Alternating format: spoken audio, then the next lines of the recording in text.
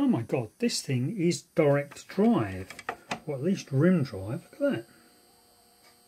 By the time you see this, Groovy will be gone. I'm going to be putting it on my local recycling and reuse group up for free, and hopefully someone will take it. And if that doesn't work, I'll put it up on eBay or maybe take it down to cash converters.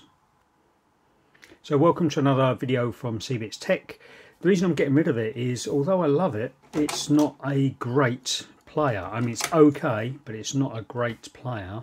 And I have much better systems, better amps. I've got two Soundburgers, so I don't really need this anymore. And it's taking up so much space, but I really do love the look of it. And the reason it's called Groovy is there's a groove in the pinch roller. There was a video, I'll put the other videos up the top there. There was a video called Punching Groovy because the capstan was rusted and had a lot of spoke of rust coming out of it, and that was punching a hole in the cassette tape I was testing it with. Let's turn this light off before my phone overheats. Before I do that, I'll just show you inside here. I've got to screw this plate down. I was looking at how difficult it will be to take this out and replace the pinch roller, and I couldn't figure out how to replace the pinch roller. Actually, I think I've got to take it out from underneath. But then I was looking for belts as well. There are no belts. It just works based on this roller here. I've got it plugged in. Let me see if I can press play without damaging it. That's better. Here we go. So just inside there, you'll see it moving.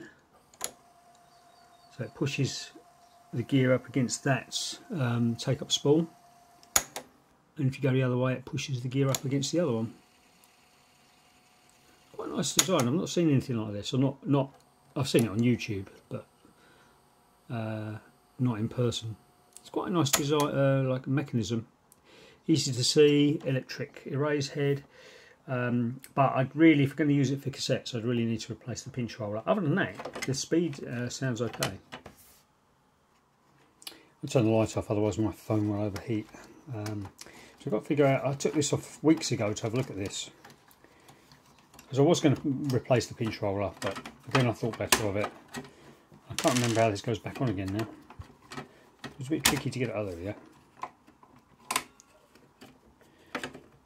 Oh, it's easier, so it's just two screws to put on, so I'm going to move the camera again. Yeah, it's a shame. If I had more space in the house, I'd probably set this up somewhere.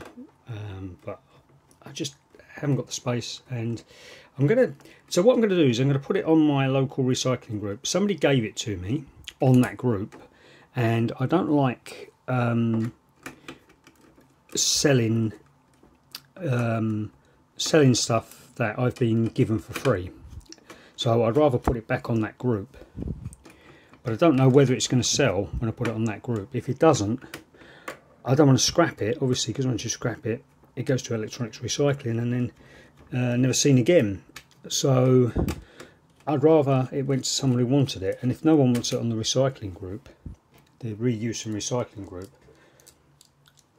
then there's only two options. One is to put it on eBay, and eBay will be a problem, I think, because packing it is going to be quite difficult.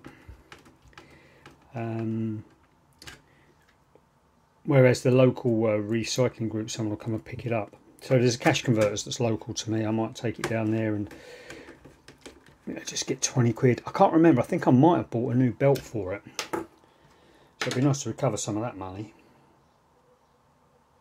Hi, it's me from editing here. Within a few hours, someone asked to pick up the music centre.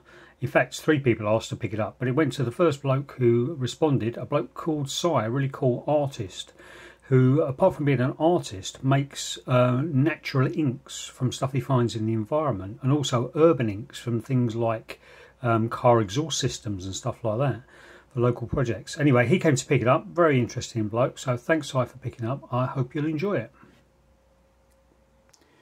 So that's it really. There's the adapter for it. There's even the original polystyrene that goes on there to stop the lid from being pushed down. But that's it. Poor old Groovy, surplus to requirements. I need the space, so it's got to go. Thanks for watching. I'll see you in the next video.